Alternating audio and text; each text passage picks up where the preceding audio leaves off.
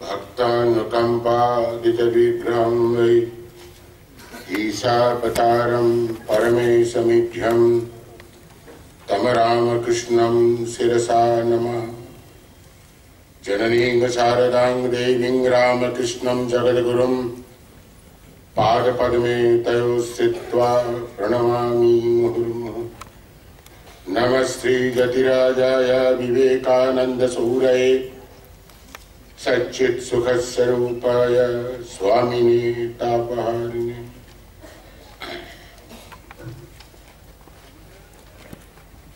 এই আশ্রমের অধ্যক্ষ বন্ধুবর স্বামী নিত্য মুক্তানন্দজি,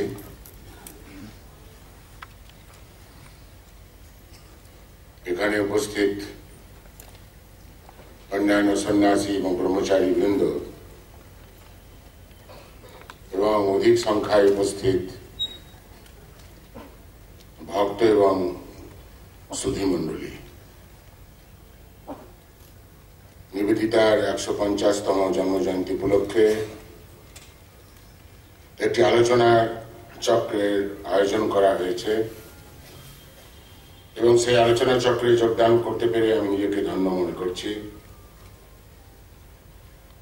এবং যে বিষয়টি নিয়ে আমাকে বলতে বলা হয়েছে সেই বিষয়টি অত্যন্ত গুরুত্বপূর্ণ। এই প্রসঙ্গে মনে পড়ে কিছুদিন আগে আগস্ট মাসে এই বছর ইউকে লেকচার ট্যুরে আমি গিয়েছিলাম। ইংল্যান্ড, স্কটল্যান্ড এবং আয়ারল্যান্ড এবং বিশেষ করে নর্দার্ন আয়ারল্যান্ড একটি ছোট্ট শহর ডানগানগান, যেটি সিস্টার নিবেদিতার জন্মস্থান। সেখানে পৌঁছে এদিক ওদিক ঘুরে বেড়াচ্ছিলাম আর অনুভব করছিলাম সুদূর উত্তর আয়ারল্যান্ড একটি ছোট্ট গ্রাম ডানগানগান এখন একটি ছোট্ট শহরে পরিণত হয়েছে। এত দূর থেকে তিনি ভারতবর্ষে গিয়েছিলেন নারী জাতি, বিশেষ করে নারী জাতির উত্থানের জন্য। স্বামীজি তাকে আহ্বান করেছিলেন বিশেষ করে নারী জাতির উত্থান, নারী জাতির শিক্ষা ব্যাপারে। এবং স্বামীজি প্রথম সাক্ষাৎ হয় ইংল্যান্ডে একটি ভক্তের বাড়িতে। প্রথম বক্তৃতায় নিবেদিতা ততটা অনুপ্রাণিত হতে পারেননি, কিন্তু পরপর ২-৩টি বক্তৃতা শোনার পর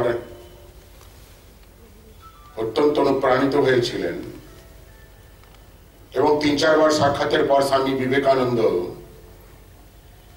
তার মধ্যে অনুভব করেছিলেন অদ্ভুত তেজস্বিতা, নির্ভীকতা, নিঃস্বার্থপরতা ও আত্মবলিদানের একটি সুন্দর ভাবনা। তখনই তিনি অনুভব করেছিলেন এবং স্থির করেছিলেন এইরকম একজন সিংহীর প্রয়োজন, যে কিনা ভারতবর্ষে এসে নারী জাতির উত্থানের জন্য নিজেকে নিয়োজিত করবে। এসেছেন নিবেদিতা ভারতবর্ষে তার ব্যক্তিগত সুখ স্বাচ্ছন্দ্য সমস্ত কিছুকে জলাঞ্জলি দিয়ে স্বামীজির আহ্বানে এসেছেন। কিন্তু মার্গারেট নোবেল যে সিস্টার নিবেদিতা হয়ে উঠেছেন বা উঠেছিলেন, তার প্রধান কারণ হচ্ছে কিন্তু মা শারদা। যদি মা শারদা নিবেদিতাকে সানন্দে গ্রহণ না করতেন, সমর্থন না দিতেন, সাহচর্য না দিতেন, আশীর্বাদ না করতেন এবং স্নিগ্ধ স্নেহ এবং ভালোবাসা না দিতেন, নিশ্চিতভাবে বলা যেতে পারে যে মার্গারেট নোবেল সিস্টার নিবেদিতায় পরিণত হতে পারতেন না। স্বামীজি মনে একটা দ্বিধা ছিল। তিনি মনে মনে ভাবতেন তিনি নিবেদিতাকে ভারতবর্ষে আহ্বান করেছেন ভারতবর্ষের নারী জাতির উত্থানের জন্য, শিক্ষার জন্য, কিন্তু সবসময় তিনি একটি দ্বিধা যুক্ত ছিলেন। সত্যি সত্যি কি নিবেদিতাকে রক্ষণশীল গোঁড়া আভিজাত্য অভিমানী সমাজ গ্রহণ করবে? এটা আজকের প্রেক্ষাপট নয়, 150 বছর আগেকার প্রেক্ষাপট। যে প্রেক্ষাপট ছিল সম্পূর্ণ ভিন্ন, এবং সেই প্রেক্ষাপটে আশা করা যেত না, কল্পনাও করা যেত না একজন ম্লেচ্ছ বিদেশিনীকে গ্রহণ করা, বিশেষ করে রক্ষণশীল সমাজে, গোঁড়া সমাজে গ্রহণ করা। তিনি ভেবেছিলেন, অনুভব করেছিলেন যে মা শারদা যদি নিবেদিতাকে গ্রহণ করে তাহলে রক্ষণশীল সমাজ নিবেদিতাকে নিশ্চয় গ্রহণ করবে, এতে কোনো সন্দেহ নেই। এসেছেন স্বামী বিবেকানন্দের 3 জন আমেরিকা এবং ইউরোপীয় শিষ্যগণ, নিবেদিতা, ম্যাকলাউড এবং অলিবল। স্বামীজি প্রথমে তাদের পাঠিয়েছেন মায়ের কাছে। পাঠিয়ে স্বামীজি নিজে দ্বিধাগ্রস্ত, ভীত এবং ঘর বার করছেন। জানি না মা কি তাদের গ্রহণ করবেন। একজন ব্রাহ্মণী বিধবা যিনি এসেছেন রক্ষণশীল সমাজ থেকে, নিবেদিতা কি গ্রহণ করবে? 3 জন ইউরোপীয় আমেরিকান শিষ্যদের গ্রহণ করবেন? স্বামী বিবেকানন্দ পর্যন্ত দ্বিধাগ্রস্ত। গেছেন 3 জন মায়ের কাছে। মা কেবল তাদের গ্রহণই করেননি, মা তাদের সঙ্গে বসে খেয়েছেন, আদর করেছেন, খাইয়েছেন। যখন স্বামীজি জানতে পেরেছেন মা শারদা 3 জন বিদেশি শিষ্যাকে সর্বান্তঃকরণে গ্রহণ করেছেন, তাদের সঙ্গে উঠেছেন, বসেছেন, খাওয়া দাওয়া করেছেন, স্বামীজি খুব আনন্দিত এবং অত্যন্ত উৎফুল্লিত। স্বামীজি লিখছেন তার গুরু ভাই শ্রী রামকৃষ্ণানন্দজিকে, লিখছেন যে ভায়া কি আশ্চর্যের ব্যাপার, মা কেবল আমেরিকান এবং ইউরোপীয় শিষ্যদের গ্রহণ করেননি, তাদের সঙ্গে বসে খেয়েছেন, উঠেছেন। অত্যন্ত আশ্চর্যের ব্যাপার। এবং তিনি বলছেন যে মা যখন তাদের গ্রহণ করেছে, নিশ্চয় রক্ষণশীল গোঁড়া সমাজ তাদের গ্রহণ করবে, এতে কোনো সন্দেহ নেই। নিবেদিতার বাসস্থান স্থির হয়েছিল যেখানে মা থাকতেন, বসপাড়ার এক জায়গায় নেন। তার কিছু দূরে নিবেদিতার বাসস্থান নির্ধারিত হল। অপরিচ্ছন্ন, অপ্রশস্ত জায়গায়, বসপাড়া লেনে, অন্ধকার স্যাঁতস্যাঁতে ঘর, যেখানে কিনা সিস্টার নিবেদিতা, মার্গারেট নোবেল কোনদিনই এই পরিবেশের সঙ্গে অভ্যস্ত ছিলেন না। তার জীবনযাত্রা ছিল অত্যন্ত উচ্চমানের, এবং তিনি যদি চাইতেন তাহলে পরে কলকাতায় কোনো ভালো জায়গায় বসবাস করতে পারতেন। কারণ তার সঙ্গে 2 জন যে সন্ন্যাসী, 2 জন যে শিষ্যা স্বামী বিবেকানন্দ ছিলেন, বিদেশী শিষ্যা অলিবল এবং ম্যাকলাউড, দুজনেই ছিলেন খুব ধনাঢ্য ব্যক্তি।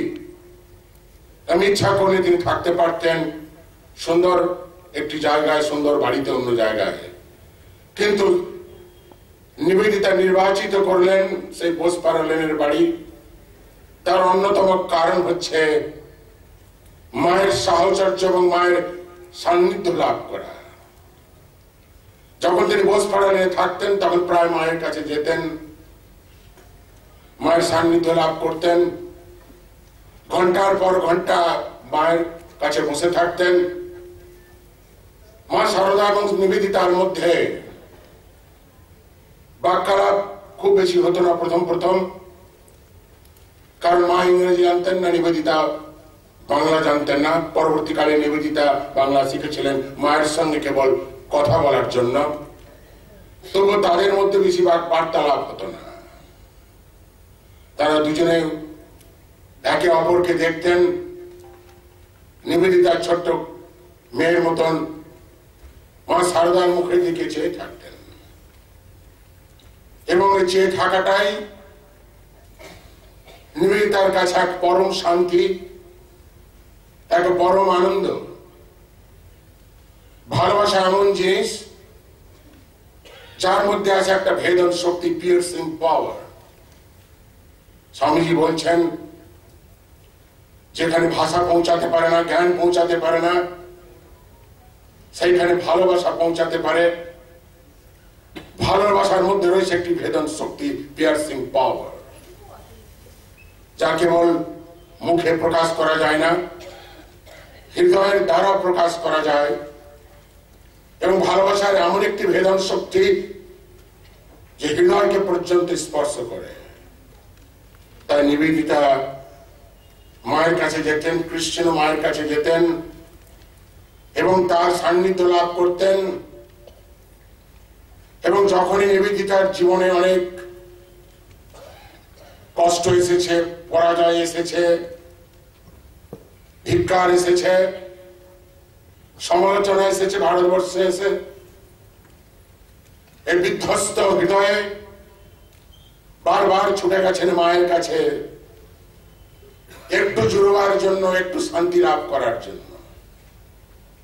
মা সেই শান্তি দিয়েছেন, সেই আশীর্বাদ দিয়েছেন, যাতে করে নিবেদিতা তার যে সংকল্প ভারতবর্ষের মানুষের জন্য কিছু করা, বিশেষ করে নারী জাতির জন্য বিশেষ কিছু করা, স্বামীজি তাকে আহ্বান করেছিলেন ভারতবর্ষে। কিন্তু তাকে জানতে হবে ভারতবর্ষ কি এবং ভারতবর্ষের সংস্কৃতি কি, সভ্যতা কি, এবং সেই সঙ্গে জানতে হবে ভারতে নারী জাতির আদর্শ। যদি নারীর মধ্যে কাজ করতে হয়, নারীদের উত্থান করতে হয়, ভারতীয় নারী কি রকম এবং ভারতীয় নারী জাতির বা আদর্শ কি রকম যদি কেউ না জানে, তাহলে নারীর মধ্যে কাজ করা, উত্থানের কাজ করা অসম্ভব। স্বামী উপলব্ধি করেছিলেন, সেই জন্য নিবেদিতাকে পাঠিয়েছিলেন প্রথমে মায়ের কাছে, এবং মা অনুভব করেছিলেন যে ভারতবর্ষের নারী জাতির আদর্শের পরাকাষ্ঠা হচ্ছে শ্রী শ্রী মা সারদা। তাই তাকে পাঠিয়েছিলেন মা সারদার কাছে। তার সান্নিধ্যে সাহচর্যে নিবেদিতা জানবে ভারতবর্ষের নারীর কি আদর্শ। শুধু আদর্শ জানবে না, ভারতবর্ষের নারীর কি কি সমস্যা। কারণ স্বামী বিবেকানন্দ অনুভব করেছিলেন যখন তিনি ভারতবর্ষ পরিভ্রমণ করছিলেন, পরিভ্রমণ করে তিনি অনুভব করেছিলেন যে ভারতবর্ষের অধঃপতনের তিনটি কারণ। সেই তিনটি কারণ হচ্ছে, কারণের মধ্যে একটি কারণ হচ্ছে নারী জাতিকে অবমাননা করা, অবহেলা করা। তাই স্বামীজি চেয়েছিলেন যে ভারতবর্ষ যদি জাগাতে হয়, ভারতবর্ষকে যদি গড়তে হয়, ভারতবর্ষের যদি উন্নতি সাধন করতে হয়, তাহলে নারী জাতির উত্থান অবশ্যম্ভাবী অত্যাবশ্যক। তিনি অনুপ্রাণে অনুভব করেছিলেন। এবং সিস্টার নিবেদিতা মায়ের সান্নিধ্যে অনুভব করেছেন কি নারী জাতির কি আদর্শ হওয়া উচিত। বিশেষ করে লক্ষ্য করেছিলেন মা সারদার মধ্যে,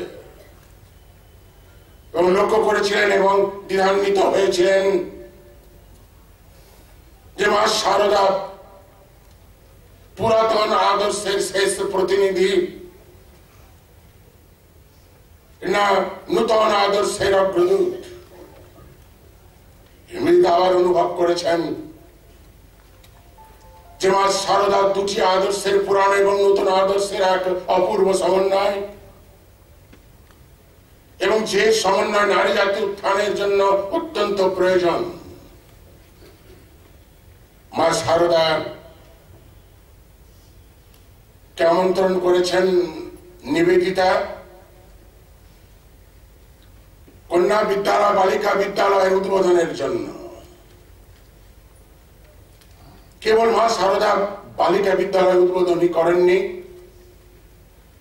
তিনি সেদিন গিয়ে আশীর্বাদ করেছিলেন যে ভবিষ্যতে যেসব মেয়েরা শিক্ষিত হবে তারা হবে ভারতের নারী জাতির আদর্শ।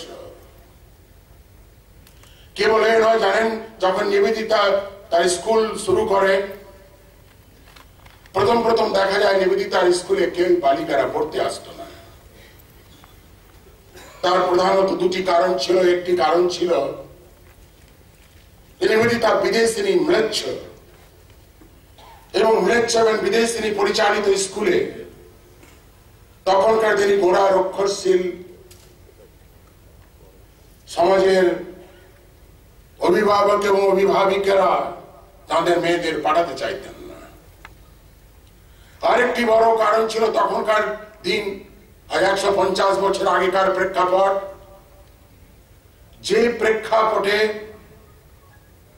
কোন মেয়েকে বালিকাকে স্কুল কলেজে পাঠানো শিক্ষা লাভ করার জন্য এ যেন ছিল এক সামাজিক অপরাধ। তখনকার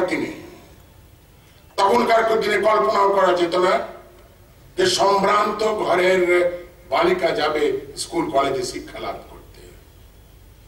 নিবেদিতা দাঁড়ে দাঁড়ে ঘুরে বেড়াচ্ছেন এই বাগবাজারে, আপনাদের বাগবাজারে দাঁড়ে দাঁড়ে তিনি ঘুরে বেড়াচ্ছেন, অভিভাবকের কাছে ভিক্ষা প্রার্থনা করছেন, টাকা পয়সা ভিক্ষা প্রার্থনা করছেন না, ভিক্ষা প্রার্থনা করছেন বালিকাদের।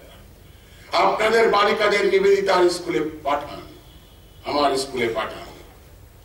কেবল এই নয়, যখন নিবেদিতা দেখছেন যে কেউই আসছে না, এত অনুরোধ করা সত্ত্বেও একজন অত্যন্ত ভারাক্রান্ত হৃদয় মায়ের কাছে গিয়ে পৌঁছাচ্ছেন। মা সারদাকে সমস্ত কিছু নিবেদন করছেন, মা সারদা তাকে আশ্বস্ত করছেন যে তুমি কিছু ভেবো না, দেখবে ভবিষ্যতে তোমার স্কুলে অনেক বালিকারা পড়তে আসবে। কেবল তাই নয়, এই বলে মা সারদা নিরস্ত থাকেননি। যখনই মা সারদার কাছে কোন ভক্ত মহিলারা গেছেন, মা সারদা বলছেন ভক্ত মহিলাদের, তোমাদের মেয়েদের নিবেদিতা স্কুলে পাঠিয়ে দাও, তারা পড়াশোনা করবে, নিজের পায়ে দাঁড়াবে, হাতের কাজ শিখবে, স্বাবলম্বী হবে, পরমুখাপেক্ষী হবে না। মা সারদা উৎসাহিত করছেন, মহিলা ভক্তদের মা সারদা উৎসাহিত করছেন। কি বড় একটা সমর্থন মা সারদা দিচ্ছেন নিবেদিতা স্কুল পরিচালনা করার জন্য। যে কথাটা আমি প্রথমে বলছিলাম যে মা সারদার স্নেহ, ভালোবাসা, সমর্থন, গ্রহিষ্ণুতা না পেলে মার্গারেট নোবেল সিস্টার নিবেদিতায় পরিণত হতে পারতেন না। এবং ভারতবর্ষে এসে যে তিনি কাজ করেছেন নারী জাতির উত্থানের জন্য, সেই কাজ তিনি করতে পারতেন না। একমাত্র সমর্থ হয়েছেন মায়ের আশীর্বাদ, মায়ের সমর্থন, মায়ের স্নেহ, মায়ের গ্রহিষ্ণুতা। শুধু তাই নয়, একজন মহিলা এসে বলছেন মা সারদাকে যে মা আমার 3-4টে মেয়ে, তার বিয়ে দিতে পারেনি। তখনকার দিনে মেয়েদের বিয়ে দিতে না পারলে একটা বিরাট সমাজে আলোড়ন সৃষ্টি হতো, এখনকার দিনের প্রেক্ষাপট নয়। খুব অনুরোধ, খুব অভিযোগ করছেন, কাঁদছেন। মা সারদা বলছেন তোমার 3-4টি মেয়ে বিয়ে দিতে পারেনি তো কি হয়েছে, যাও এদের নিবেদিতার স্কুলে পাঠিয়ে দাও, তারা হাতের কাজ শিখবে, লেখাপড়া করবে, নিজের পায়ে দাঁড়াবে, স্বাবলম্বী হবে, বিয়ে দিতে পারেনি তো কি হয়েছে। মায়ের যে প্রগতিশীল চিন্তা, যাকে নিতে হবে প্রোগ্রেসিভ অ্যাটিটিউড, মায়ের এত বড় আধুনিক প্রগতিশীল চিন্তা। আমরা আধুনিকতার কথা বলি, we talk about modernism। আধুনিকতার অর্থ কি? আমরা সাধারণত এখন বুঝি আধুনিকতার অর্থ হচ্ছে যে দুটি ইংরেজি কথাবার্তা বলা, জিন্স পরা, লিপস্টিক লাগানো, চশমা টশমা পরা, হ্যাঁ, এইসব বোধহয় আধুনিকতা। এটি মোটেই আধুনিকতা নয়। আধুনিকতার প্রকৃত অর্থ হচ্ছে চিন্তায়, ভাবনায়, ধ্যান ধারণায় উদারতা। এবং সংকীর্ণতার ঊর্ধ্বে ওঠা, চিন্তায় ভাবনায় ধ্যান ধারণায় উদারতা থাকবে, থাকবে না কোনো সংকীর্ণতা। মায়ের চিন্তা ধারণায় ধ্যান ধারণায় কত উদারতা ছিল। মা সকলকে গ্রহণ করেছেন, শুধু কেবল গ্রহণ করেননি, তখনকার দিনে যারা বালিকা তাদের স্কুলে পাঠিয়েছেন যাতে তারা শিক্ষা লাভ করতে পারে, এমনকি নিজের ভাইজিদের পাঠিয়েছেন এই ইংরেজি বিদ্যালয়ে শিক্ষা প্রাপ্ত করার জন্য। তাই মায়ের মধ্যে আমরা দেখি সেই প্রগতিশীল চিন্তাধারা, এবং এই প্রগতিশীল চিন্তাধারায় উদ্বুদ্ধ করেছিলেন নিবেদিতাকে, এবং নিবেদিতা সেই জন্যই বালিকাদের জন্য অনেক কিছু করার চেষ্টা করেছিলেন এবং করতে সমর্থ হয়েছিলেন। একবার নিবেদিতা আমন্ত্রণ জানিয়েছেন আবার মা শারদাকে, মা শারদা তার স্কুলে আসবেন বাগবাজারে, এবং সকাল থেকে নিবেদিতা ছোটাছুটি করছে, ঘর দোর পরিষ্কার পরিচ্ছন্ন করছে, চারিদিকে পুষ্প দিয়ে ফুল টুল দিয়ে সাজাচ্ছে, আয়োজন করছে যে বালিকারা কিভাবে মাকে আমন্ত্রণ জানাবে, স্বাগত জানাবে। এবং দেখা যাচ্ছে নিবেদিতার আনন্দের শেষ নেই। নিবেদিতা অত্যন্ত আনন্দিত, বিভোর যে মা শারদা তার স্কুলে আসবে।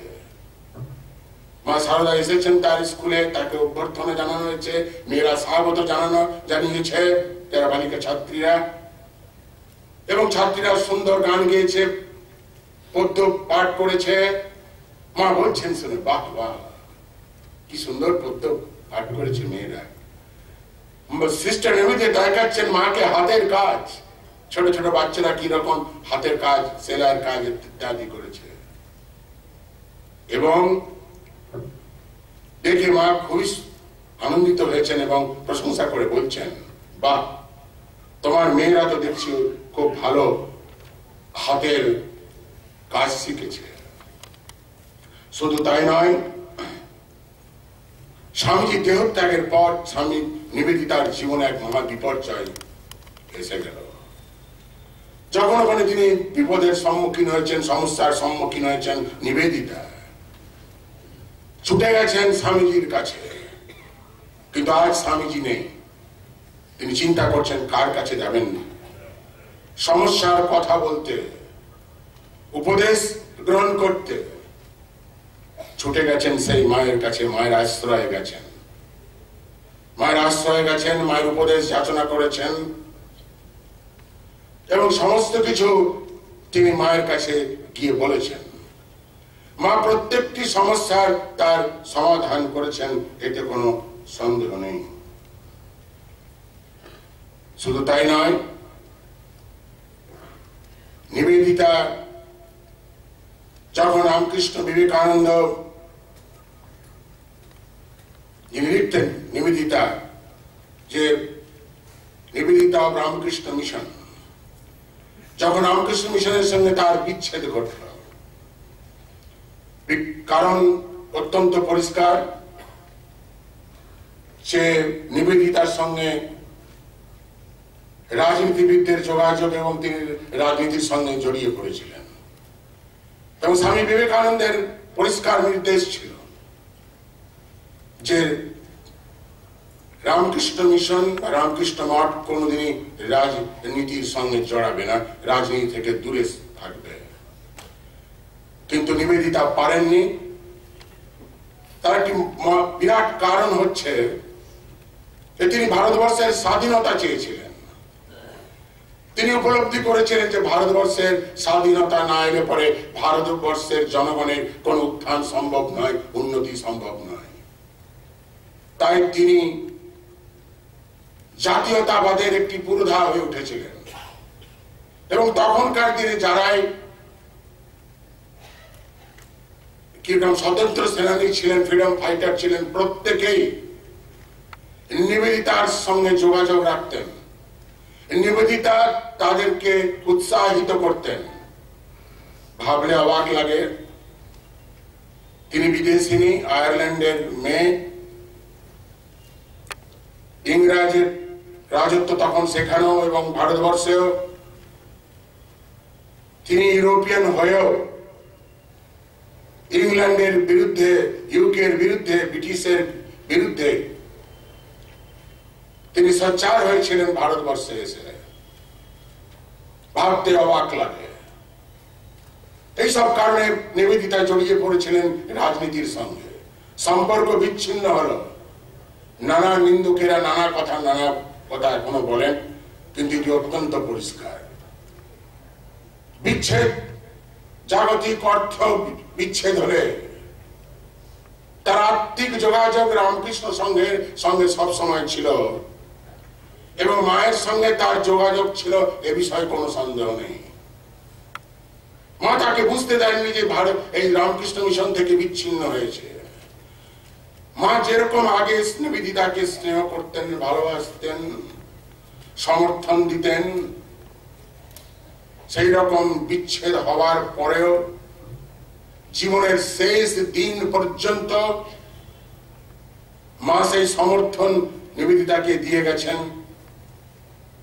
সাহচর্য দিয়ে গেছেন, সান্নিধ্য দিয়ে গেছেন। এবং নিবেদিতার বিভিন্ন চিঠি পত্রে যদি আমরা দেখি তাহলে দেখব একটি কথায় বারবার উঠে এসেছে। সেই কথাটি হচ্ছে, মা ছিলেন সেই আশ্রয়, যে আশ্রয়টি ছিল এক অপূর্ব শান্তির আশ্রয়। তাই খুব সুন্দরভাবে আমার বন্ধুবর নিত্য মুক্তানন্দজি এসব আলোচনা করেন, আলোচনা চক্রের আয়োজন করেন। যখন তিনি কাঁকুরগাছিতে ছিলেন তখন তিনি আলোচনা চক্রের আয়োজন করতেন এবং আলোচ্য বিষয়ের যা হেডিং দিতেন, টাইটেল দিতেন, অনেক সময় আমরাও ঘাবড়ে যেতাম। এখানে খুব সুন্দর দিয়েছেন, যেটি হচ্ছে নিবেদিতার শান্তনীর শ্রী মা সারদা।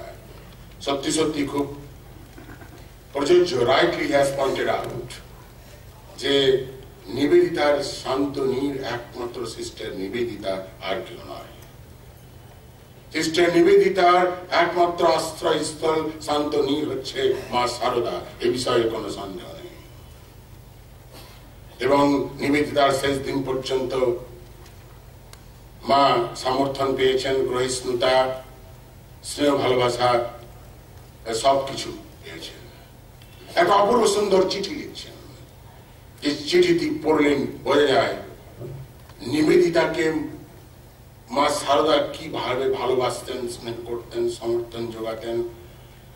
এবং শুধু সমর্থন নয়, কিভাবে তার মনে শান্তি যোগাতেন। এই চিঠিটি আমাদের সকলের পাঠ্য এবং পড়া উচিত। নিবেদিতা সেই সুন্দর চিঠিটি লিখছেন। কি লিখছেন?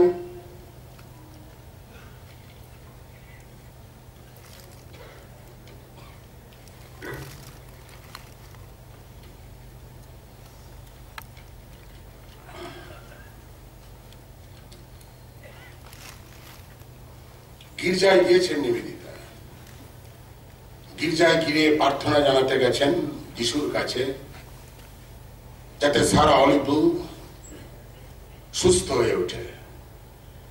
এবং গির্জায় প্রার্থনা জানাতে গিয়ে মেরির ফটো দেখে সিস্টার নিবেদিতার মনে এবং তার হৃদয়ে বা মনে যে চিত্রটি ফুটে উঠেছিল, সেই চিত্রটির কথা খুব সুন্দরভাবে তার চিঠিতে তিনি লিপিবদ্ধ করেছেন। আদরণী মাগো, আজ সকাল খুব ভোরে গির্জায় গিয়েছিলাম সারার জন্য প্রার্থনা করতে। সেখানে সবাই মেরির কথা ভাবছিল। হঠাৎ মনে পড়ে গেল তোমার কথা, তোমার মিষ্টি মুখ, তোমার ভালোবাসায় ভরা চোখ, তোমার সাদা শাড়ি, হাতের বালা, সবকিছু সামনে ভেসে উঠল। তখন ভাবলাম অভাগী সারার রোগের ঘরটিকে শান্তিতে আর আশীর্বাদে ভরে দিতে পারে তোমারই মতন একজন পরশ পাথর। আর মাগো, জানো কি ভাবলাম? সন্ধ্যেবেলায় শ্রী শ্রী ঠাকুরের পূজার সময় তোমার ঘরে বসে ধ্যানের চেষ্টা করে কি বোকামিটাই করতাম। সব কিছু মাগো ভালোবাসা ভরা তুমি। তোমার ভালোবাসায় আমাদের মতো উচ্ছ্বাস আর উগ্রতা নেই। তা পৃথিবীর ভালোবাসা নয়, স্নিগ্ধ শান্তিতা, সকলের কল্যাণ আনে, অমঙ্গল করে না কারো। সোনার আলোয় ভরাতা, খেলায় ভরা। সেই রবিবারটি কয়েক মাস আগে পুণ্য ভরা সেই দিনটিতে গঙ্গা স্নান সেরে ছুটে তোমার কাছে ফিরে এসেছিলাম এক মুহূর্তের জন্য। তখন তুমি আশীর্বাদ করেছিলে, আর কি যে শান্তি আর মুক্তি বোধ করেছিলাম তোমার বাঞ্ছিত আবাসে। এবং এই মাগো, তোমাকে যদি একটি অপরূপ স্তোত্র বা প্রার্থনা লিখে পাঠাতাম, কিন্তু জানি সেও যেন তোমার তুলনায় শব্দ মুখর কোলাহলময় শোনাবে। সত্যই তুমি ঈশ্বরের অপূর্বতম সৃষ্টি, শ্রীরামকৃষ্ণের বিশ্ব প্রেম ধারণের নিজস্ব পাত্র। যে স্মৃতিচিহ্নটুকু তিনি তাদের সন্তানদের জন্য রেখে গেছেন, যারা নিঃসঙ্গ, যারা নিঃসহায়।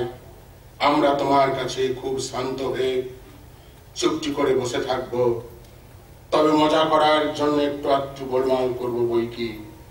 সত্যি ভগবানের অপূর্ব রচনাগুলি সবই নীরব, যার অজানিতে আমাদের জীবনের মধ্যে প্রবেশ করে। যেমন বাতাস, যেমন সূর্যের আলো, বাগানের মনোমুগ্ধ, বাগানের মধুগন্ধ, গঙ্গার মাধুরী, এইসব নীরব জিনিসগুলি সব তোমার মতোই। বেচারা সারার জন্য তোমার শান্তির আঁচলখানি পাঠিও। রাগ দেশ অতীত সমুচ্চ শান্তিতে সমাহিত থেকে নাকি তোমার ভাবনা তাকে পুষ্প পাতায় শিশুর বিন্দুর মতো ভগবানের বুকে শিহরিত ভালোবাসা, যা পৃথিবীকে স্পর্শ না করে কখনো পারে না। প্রিয়তম মা আমার, তোমার চিরকালের বোকা খুকি নিবেদিতা। নমস্কার, ধন্যবাদ।